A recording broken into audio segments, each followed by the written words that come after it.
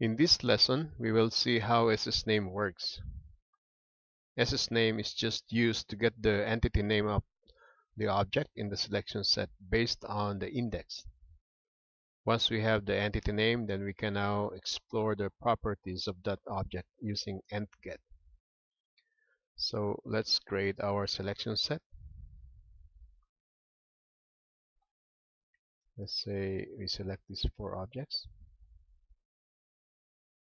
Now let's get the first object, let's say E1, SSNAME, the selection set that we just created, then the index 0. So this is the first object in our selection set. Here we go. We have the E1. Then let's say we get the properties of E1, EP, E1P, for example. Then we can just get E1. Now we have the handle of the E1 object. All of the properties of the text are here. Then we can manipulate this already. So let's say we select another object, E2, SSNAME Selection Set, our SS, then the index 1.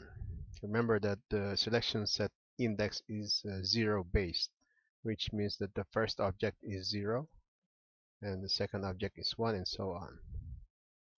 So now we can get the properties of E2, let's say E2P, and get up E2.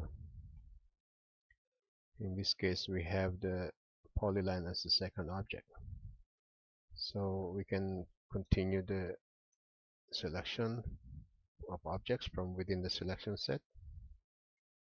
Let's say SSNAME Selection Set, then the index 2, which is our number 3 item, then set QE3P and get up E3.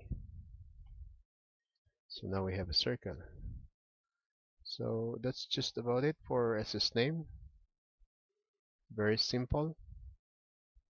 You can use also this SSNAME when you are processing all the objects in the selection set and get its entity name.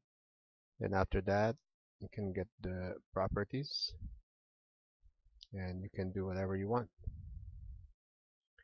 So that's just about it for SSNAME.